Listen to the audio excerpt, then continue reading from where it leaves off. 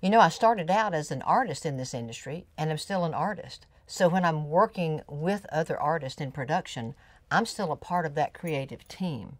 It's very, very cool for me to help other people write their songs, but it's a very different process for me when I'm writing my songs. When I'm working on music for Mama Jan, my own repertoire, I usually start with playing guitar and coming up with melodies.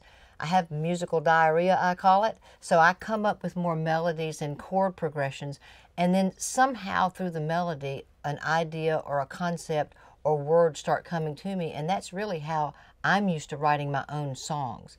If I'm working in co-writing situations, that's a little different because you're collaborating with other people, so you're using either their ideas or collaborating with your ideas and them on the music or on the vocal and the melody line.